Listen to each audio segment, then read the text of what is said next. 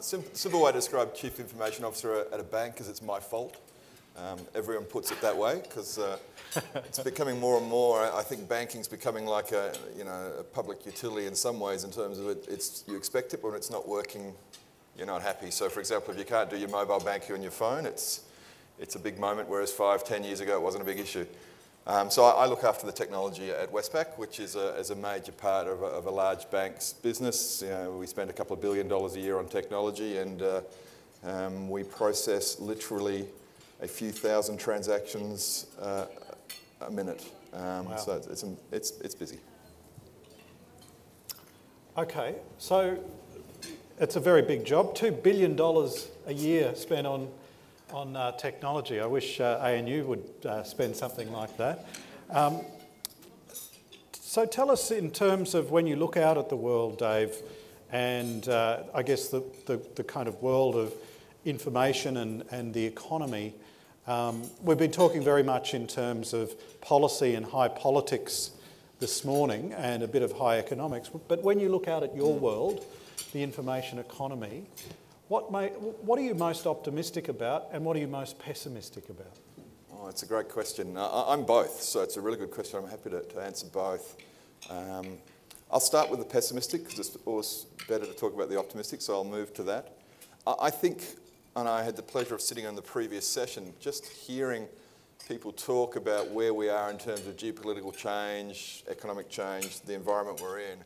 I think the one that was left out of that conversation is we're in massive disruption as well. Technology is disrupting our world in a manner we've never seen it before. We are in a digital revolution. And I think that is a change that's coming faster than people are ready for, and it's a change that's not going to slow down. People always talk about waves and it slows down. In my mind, technology is not slowing down. It's going to continue exponential, and we are not prepared for that. So if I would be pessimistic as Australia moves from a resources economy to more of a service economy, but actually a digital-based services economy, I think we're still playing catch-up. I think we now talk openly about things like STEM. A year ago, we didn't talk about STEM. Other countries have been talking STEM for 5 to 10 years. So if I were being pessimistic, I would say we are underprepared for the digital revolution we live in, and we are playing catch-up. Now, we are chasing hard, and we've always been a very smart country, so I think we can catch up, but we are chasing. Now, if I wanted to be optimistic, it's part of what I just said in terms of we've always been a smart country. I always get excited when I spend time, at universities or with, people from the Westpac Bicentennial Foundation, the scholars. Just the bright minds we have in this country, if applied to the problem, would be fantastic. So I'm optimistic there. I think one of our problems is the world has been used to working in hierarchical structures. They were the business models of previous years, and my generation is very comfortable with hierarchy. It's good when you're defined as the boss because you understand how that works. And we have that in so many different ways, and I think some of the previous commentary might actually reflect some of that as well when you're talking about inter-country type relations as well. The newer generations have grown up in a digitally connected world, and so I think that concept of network is rapidly clashing with hierarchy. And I think will prevail over hierarchy, and we're going through that transition at the moment. I'm actually very hopeful about what that will mean, and I'm very positive what that will mean, and it's an exciting time. So, to your question, we better hurry up. We are hurrying up, and if we get it right, we have some of the best minds in the world, and I can't wait to see what they can do for us. Yeah. I guess in reflecting on what you were talking about, I sort of was thinking about my travels through the Asia Pacific, and it seems to me that so many of the societies around Australia seem to be so much more advanced in terms of their use of information technology than we are.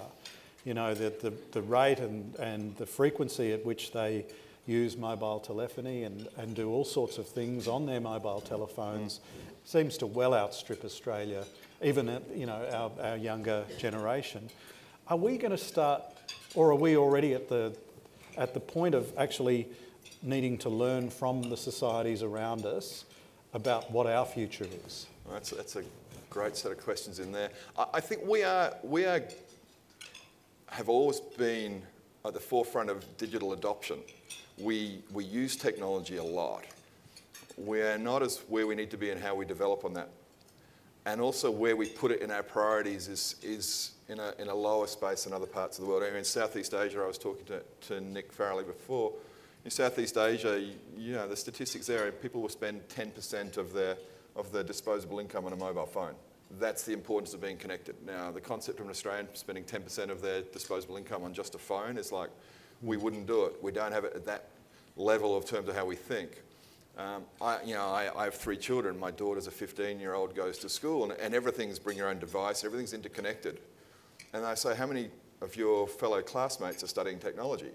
And you get an answer of nearly 0. So you have this massive use of technology, but not this interest in actually growing the skills in it. And it's that mismatch, I think, is where we are likely to fall behind. Some of the greatest developments going on in the world right now are in third world type countries, where what digital technology and connectivity has brought to them is actually creating great advancement, and they're actually bringing those two together, whereas we've still got a little bit of a split in there from where I sit. Okay. Now I'm going to sound like a real old fogey in asking this question, Dave, but it seems to me that we are in a situation in which we are trusting these platforms and these networks more and more, with more and more of the vital information that we need in our personal lives, but actually more and more of what keeps our societies running and ticking over and together. Are we making ourselves more and more vulnerable to something going horrendously wrong, or to being exploited? Yeah. The short answer to that has to be yes, unfortunately. To the point I made earlier, we have no choice. This technology is here and getting faster, so it's not like we can stop it. It's here.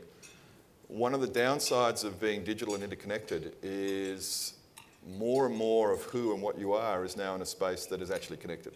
And that comes with an enormous upside in terms of just how easy life has become. But on the flip side, you know, in my team, for example, we support literally hundreds of our customers every month who've lost their digital identity. Not for anything to do with the banking, but because they bank with us, we help them. And if you actually lose your digital identity, to actually go back and recreate that is very difficult. In the world of cyber crime and cyber security, which is a massive challenge for everybody, the bad guys are ahead of the good guys right now. And that comes with its challenges. There's a lot of things in the media today about some of the cyber challenges in this country.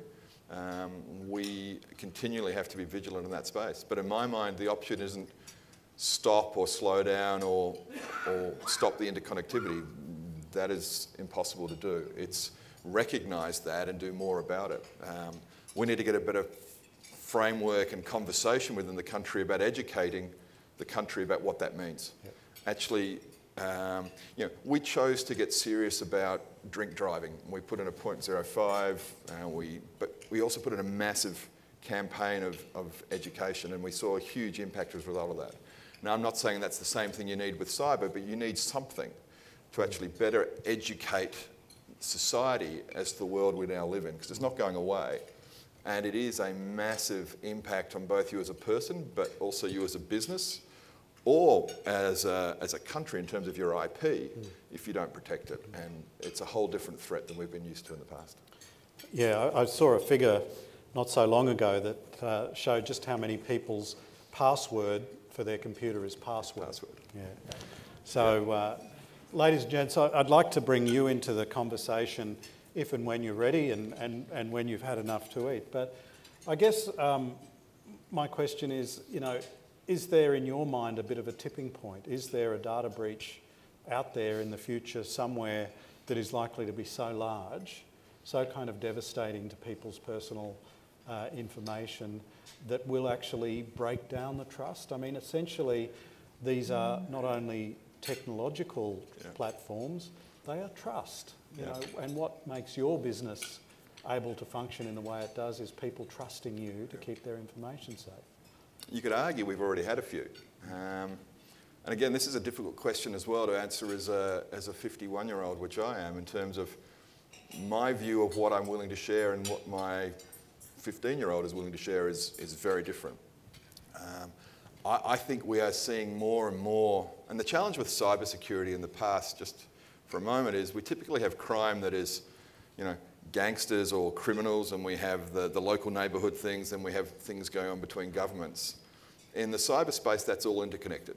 And so the technology is being developed by nation states and now being leveraged by the cyber criminals and then being leveraged by the hacktivists and other people who want to use it. Those three are now blending, which means also not only are the threats they're bringing to bear blending, but the information they receive and the crimes they commit are now blending as well. Right. So it's not just a matter of, you know, you lost your password and therefore someone could put a crypto locker on your PC and you've got to pay money to get your photographs back. But suddenly your information's in the dark web and moving around the world and being used for all sorts of other things. And suddenly your identity is being used for something else and the other things go with it. So to answer your question, I think we are going to see some events where people realise it's not someone stole my money, it's someone stole who I was and used me for something else, and that's done at scale. I think when that becomes more into the conversation, that will be an interesting moment for us as to how do we deal with that as a society and as an economy. So could we see, I mean, I know there are some countries, for example, that have much lower rates of internet banking than we do, because the trust isn't there. The trust, something has happened or something has not happened that people will put their trust in. Could we see some stage in the future Australia pulling back from being that kind of digitally engaged society that we are moving towards? Personally, I don't. I'm the CIO at a major bank. We take that incredibly seriously. I think the banks in Australia are as well prepared as they could be in the current environment. Where I think the challenge is at the next layers of business and into the personal realm, we're underprepared. Okay. And getting a far more common view on this, I think, is more important than a particular, you know, dial up or dial down in one industry. And that ability to communicate between industry, government, academia and others, I think, is an interesting topic more broadly than the cyberspace. But in the cyberspace, having a far more, you know, for want of a better word, secure Australia point of view, I think is important in that conversation. So I don't think we'd be stepping away from, say, banking or internet banking, as I say. I think it's more bringing the rest of where we are to the same level in terms of how we do. You know, I imagine most people in this room use mobile and internet banking. It's become the norm. But similarly, they use Facebook and they use all the other social tools that are available to them. It's in those areas there that you have to consider where the other things come together in a broader risk. So I don't see us stepping away. My view is the convenience it brings, we'll continue to see it being adopted. It comes with risks and we have to actually step up to those risks. And how are we doing? I mean, I know that the government has instituted a range of sort of government industry working groups and linkages. Is that working as well as it could be? Does more need to be done? How should we be thinking about the future of our cybersecurity policy? I think more needs to be done across the board in the digital space and definitely in the cyberspace. To my comment earlier, I think we're in catch-up mode. If you look at other countries around the world, that conversation between government, business, academia, and in some cases military, is far more open and collaborative to the benefit of the country. We struggle in those conversations. We're getting better, but we need to do more. Cyber is one of those spaces. We still have almost a one-way dialogue between industry and government on the basis that it's security. You've got to protect it. Well, the security threat is now far larger because you have the nation state, the criminals and the hacktivists all coming together, so you can't use the same defence against it. You see other countries, Singapore in Southeast Asia is a good example. Israel is an extraordinary example, but even the UK, the things that are happening in the UK are far more collaborative in that space, and I think we can do that better. I think the other comment about, we need to be better at producing talent in this space drives the same conversation. Yep. I have a frustration that if I look in the academic world, the lack of cyber security postgraduate and undergraduate type courses is at best nascent. Last time the latest data suggested we're 1 million professionals short in the technology world globally. Now, if that's not an area where you want to build skills quickly, I can't think of a better one. We need to be quicker at catching up and chasing those things as they happen because we don't have a 20-year advanced warning like we used to have on technologies. They are here and here today. Artificial intelligence has been talked about since, Isaac Asimov used to write books. Yep. It arrived in the last year. And yet we're still thinking artificial intelligence is science fiction. It has arrived, and we are talking about it. So that's just another example. So getting into the culture of it, Dave, you've just been to Israel. What is it that the Israelis or the Singaporeans have that we don't have? Why are we not capable of leapfrogging into this and being at the leading edge? That's a really hard question. I'm a technologist, so I've got to be careful how I answer that. But my personal view is that they have a view of what they want to be or what they need to be. We're in a transition state as a nation. We were very much driven by a resources sector. We're moving more to a services sector. We don't really know what that looks like, which makes it a very difficult place to be. What I've heard today in a lot of the conversations is a lot of hope, a lot of excitement, and a lot of uncertainty. Yep. And I think it's that uncertainty of what does it look like makes it difficult. Whereas if you turn up to some of these smaller countries, but frankly in terms of population and GDP, not that much smaller, they have a very clear view of what they want to be and how they're going to bring their resources together to compete. Yep. And we are a little bit more open than that, which personally, politically is probably a very good thing, but it comes at a price in terms of coordination. Yep. and how you want to compete. And in a world that's changing faster than and that competition is becoming more uncertain, that gives us some challenges. It strikes me that the kind of ongoing political bun fight over the NBN is a good metaphor, it's a great metaphor for our inability as a country to take this stuff particularly seriously. Yeah. It's a great metaphor, and I'll stay away from the politics of the NBN, but the technology of the NBN was a great technology for a piece of time, which means if you rolled it out really quickly, it would be very effective. Where we sit today, we know we haven't rolled it out really effectively, and therefore you have all the issues that go with that, and I won't comment on those. But I would comment that if rolled out really quickly, it was a technology that at a point in time that would have given us a great step up. We're now in a bit more of an uncertain space with it. I think that's true of all the technologies we talk about. I talk with my team, and one of the disadvantages of working in a large bank like a Westpac, no matter what we start, it will be out of date before we finish. That's a mindset shift that is very difficult to make for someone that grew up in a world where you put something in and you had 20 years of value out of it. It will be out of date before we've implemented it. And you have to change completely how you think and how you work. And structures I mentioned of hierarchy struggle with it's out of date before you start. And that, when you then come into academia, I'm going to create a new course. Well, it's out of date before the first set of graduates have actually been employed. How do you bring that together? So that's, I think, one of the great challenges we face. Ladies and gentlemen, are there any questions that people would like to ask David? Mr. Curran, I wonder, David Goyne, there must be, I think, 3 dimensions to your work, sort of a outwards focus to customers, an inwards focus connecting the bank, then a focus connecting to the other banks and the global financial system.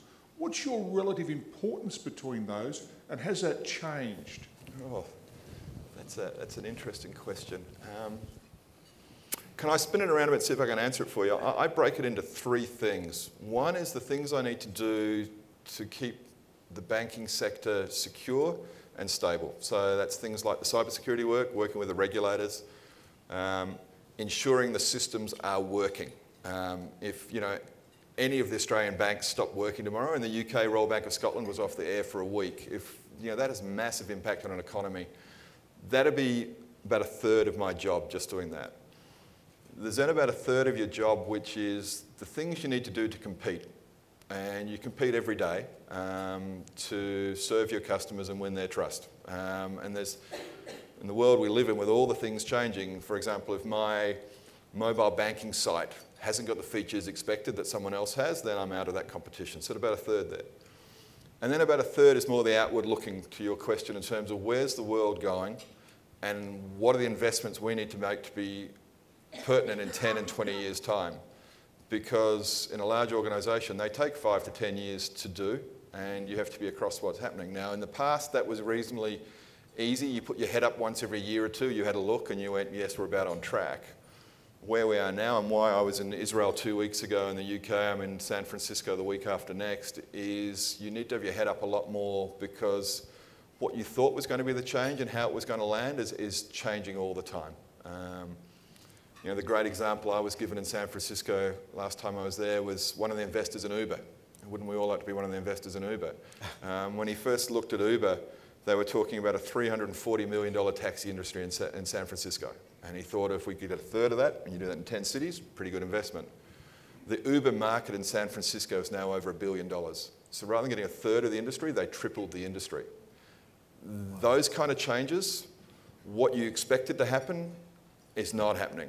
And so being on top of that. So about a third of my job is that outward looking. So in my mind, it's keep the bank safe and all the things that go with that and the industry goes with it. Make sure we're competitive in that space, but also make sure we're relevant as the world goes forward. That's how I'd split the three. So it's a little bit of a different answer to how you structure it, but I hopefully... Yeah, just here. Sorry, Juliet, the gentleman there with the scarf. Yep.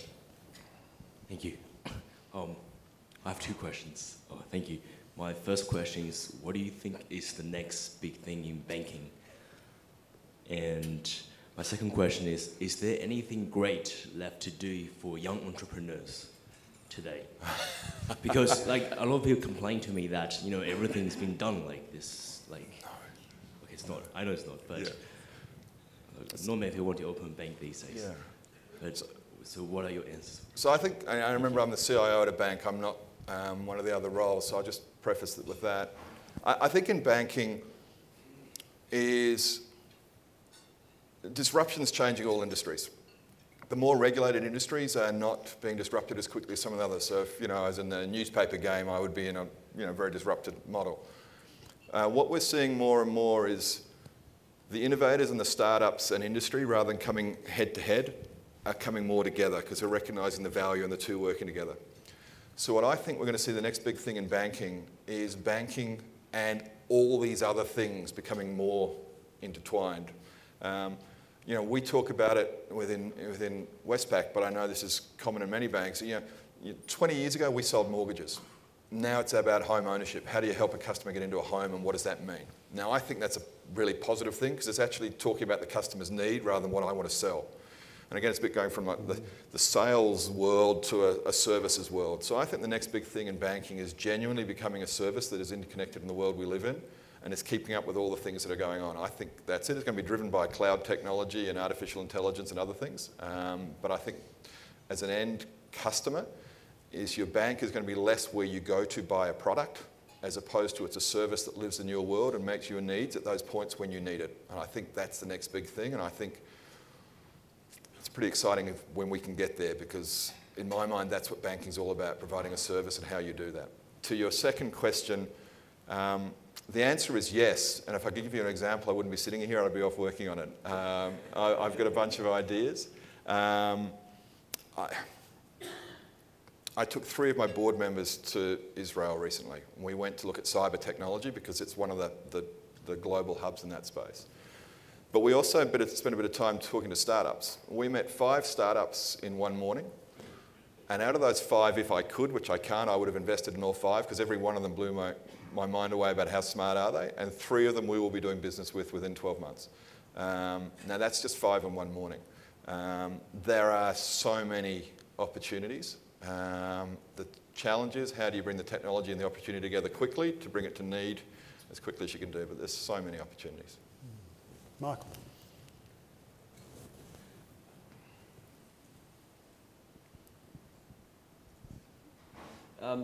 It's becoming, everyone's obviously seen it, there's starting to be some scenarios where you have these big tech companies like Google, Facebook, Apple, all these companies are starting to, I guess, butt heads a little bit with governments and even sort of banking institutions. I mean, we've had, obviously there's the current ongoing situation with Commonwealth, Westpac and NAB with the Apple Pay access.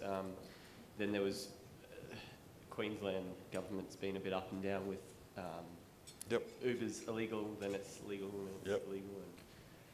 And then obviously the big one was the open letter from Apple telling the US government that they wouldn't give them a backdoor into their phones. Yeah. So I'm really interested to know what your thoughts are on how that relationship's going to play out in the future. Because I mean, if you look at it, people probably realistically trust Google more with their information than they do their own government in a sense, in a way. So just interested what you think in that relationship moving forward.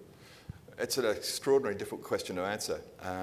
It's interesting, your last point is almost the most interesting challenge, is people do seem to trust Google more with their information. They have more information than anybody else. Why? I can't answer why. The conversation around Apple Pay at the moment is live right now in banking in Australia and well publicised. Straight away, and I'm obviously biased, so I'll be careful how I answer this.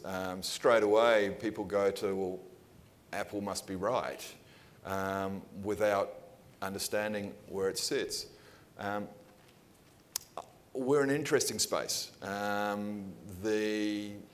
The money of the new economy, the value of the new economy is data.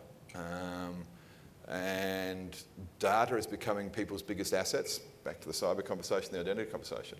But also it's becoming the connector of the world, and it's also the value shifts in the world. Those who have the most data are in a very, very strong position. How they use that, we will wait and see. You've already seen a number of times, and you mentioned one where a very large tech companies push back on the US government. We will see more. We already have numerous situations where large pools of data with intelligence applied to them have insights in society we didn't expect. It was, nearly a decade ago where Tesco's were predicting, when people were pregnant. That caused all sorts of societal issues as a result of that. There are far more examples of that every day. I'm dodging your question a little because I don't know the answer. What I do know is consolidation is happening more and more. The more startups and others are being successful, the more they're being bought.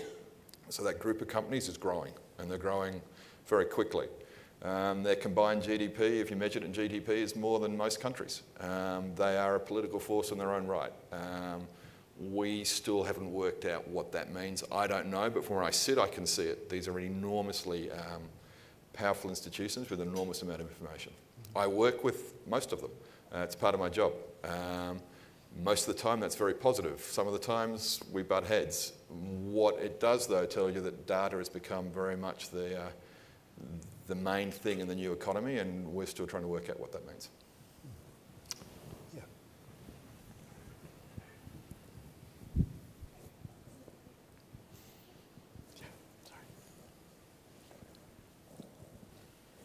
Thank you, Dave, for sharing your thoughts. It's most interesting. I'm trying to work out what a stable future looks like, though. Is that you mentioned that technology is out of date before you start, which I think was you were meaning that you're actually very sympathetic to NBN's problem. You didn't quite connect that.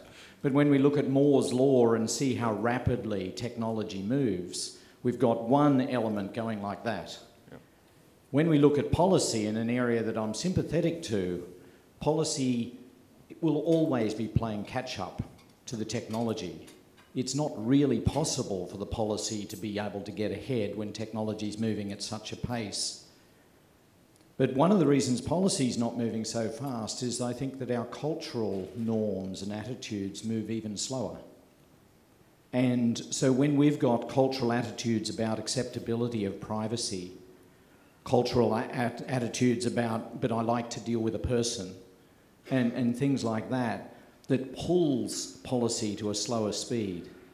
How do we ever discover a stable place between what technology could offer, what policy can respond to and deliver, and in a slower moving culture?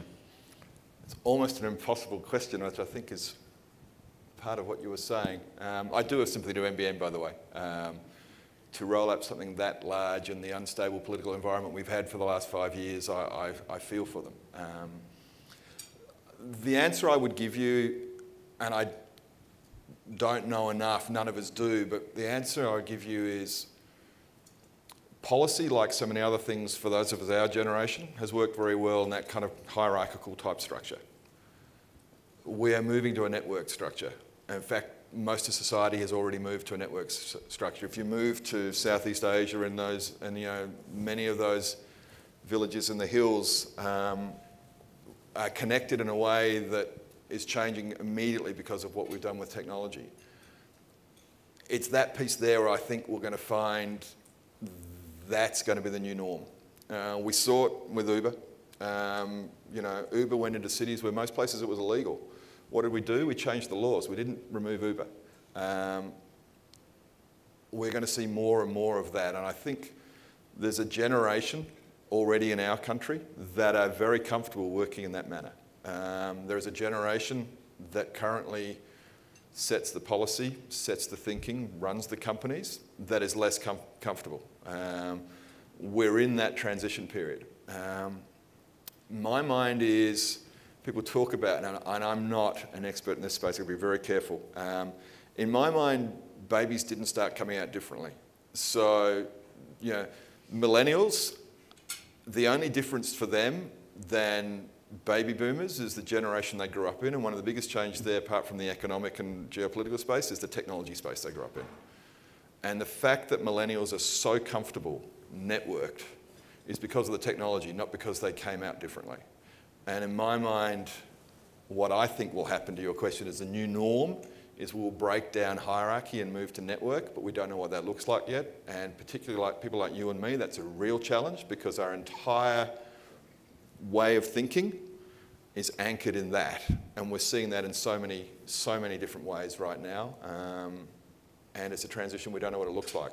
I don't think the technology is going to slow down, but that part of the technology is producing a massive, massive shift in the world we live in. That's my simple view on it. Yeah, Brittany.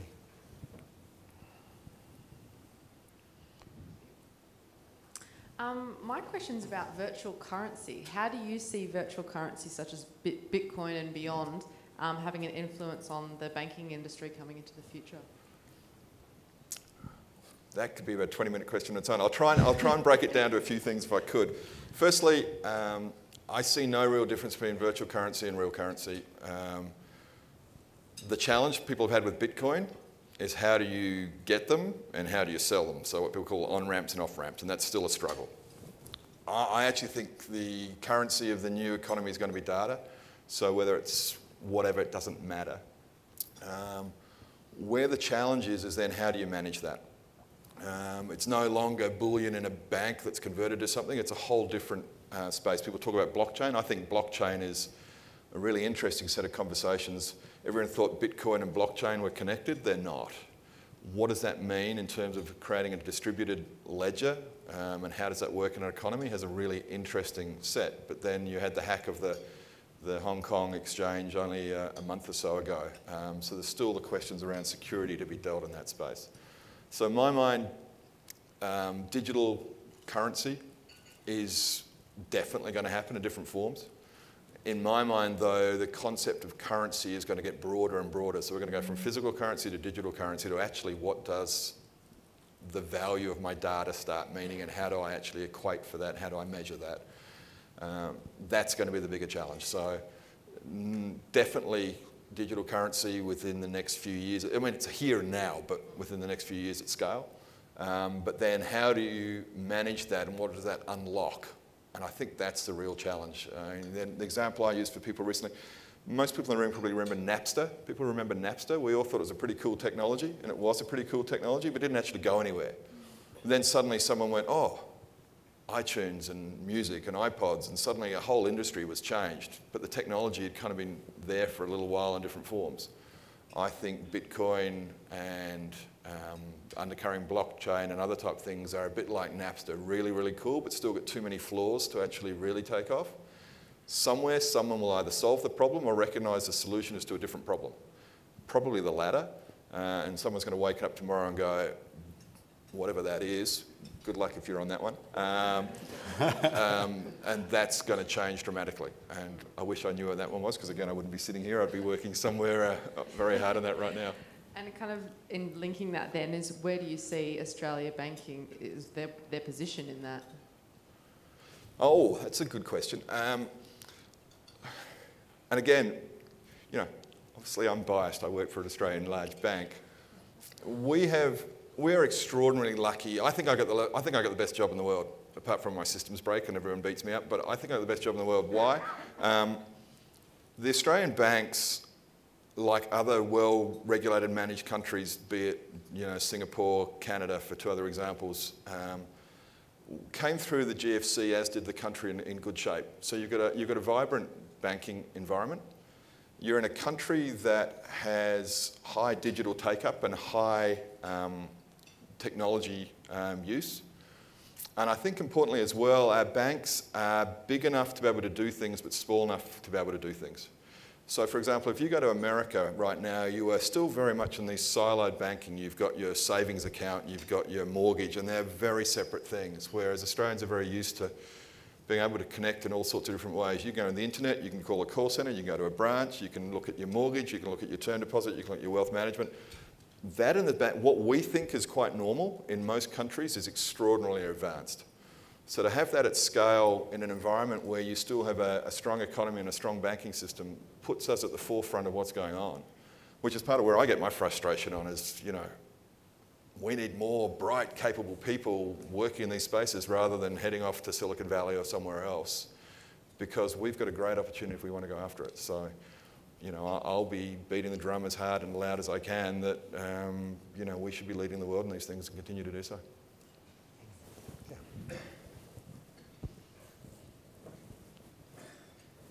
Thanks, Dave. I'm all about turning consumers of technology into creators of technology, so I love that idea.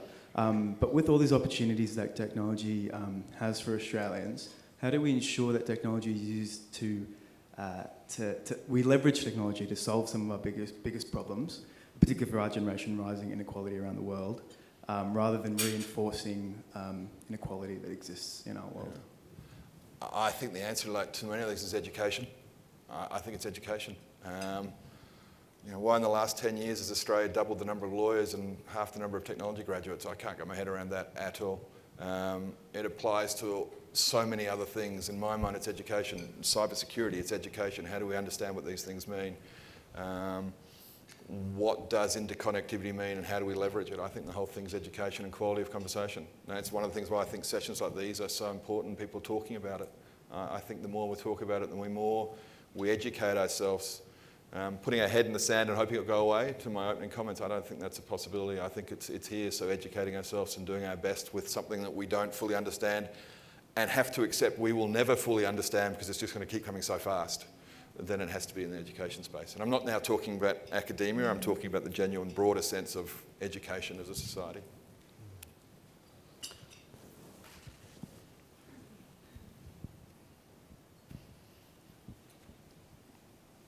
You've been talking about startups and new industries. Do you see a role for failure in actually making advances? Oh, yes. That's another societal challenge.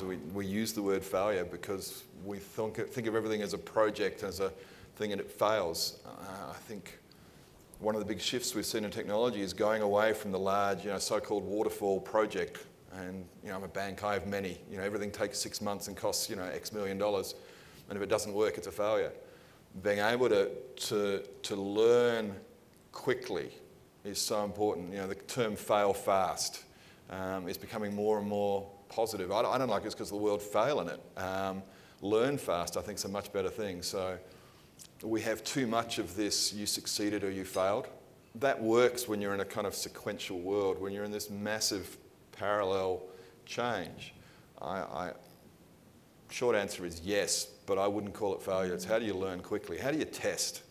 Why do you have to be an expert? If the change is coming so fast, you can't be an expert, but yet we still have to be an expert because that supports us in a hierarchical world. My expertise is my value.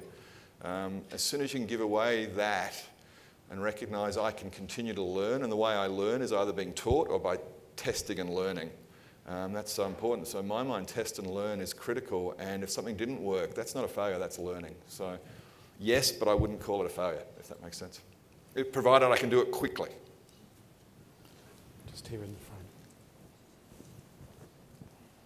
Hi, I'm Alison. Hi. I have a bit of a devil's advocate question. So when studying cities, we look at what makes a city innovative, and there's a strong correlation between face-to-face time. And with technology, we're seeing more people work from home, more people studying at home or abroad, and people getting less face-to-face time, especially on public transport when everyone's looking at their phones. So in a sense, could allow innovating and technological development, in a sense, lead to less innovation further in the future? Ooh, that's a tough question. How I would try and answer that is I think people make the mistake of thinking technology is going to replace humans. And if that happens, it's going to be a very sad day for all of us. I actually think what we're seeing is technology is augmenting human intelligence. And it used to be technology created the tractor that replaced the manual labour on the land, but it was an augmentation. We're in exactly the same space with intelligence in terms of technology and augmenting. So I see it in my teams as well. I have flexible work conditions in my team, I have people working from home, etc. That works well, but when you go to 100% of it, you lose that connectivity, and we don't work well that way. Now, you try and replace that with other things, your internal social media networks, and we use Yammer, you use Skype and use all the other things, but unless you bring people together quite regularly, you do lose that dynamic that brings so much more than you can do. So I think we're going to see continually technology better augmenting how we work, and as long as we think that way, we'll get the value out of it. When we expect it to replace it, I think we are going to be challenged. People talk about artificial intelligence and cognitive computing. That has to be an augmentation space. It can't be just let it run. And I think that same, so I'm no expert in the areas you spoke of, but I do see where you have large, I have large teams in India. I have very large teams in India. Those teams work much better if a few people every now and again get on a plane and go and spend time with each other. We do all the stand-up meetings, we do all the interconnectivity, we do all the smart board stuff, all the things you'd expect as a technology organisation. But unless you get the people together, you miss that spark and you miss that connectivity. People still trust people they really know rather than someone they've just spoken to. And I think that's really important. Okay, last question over this side.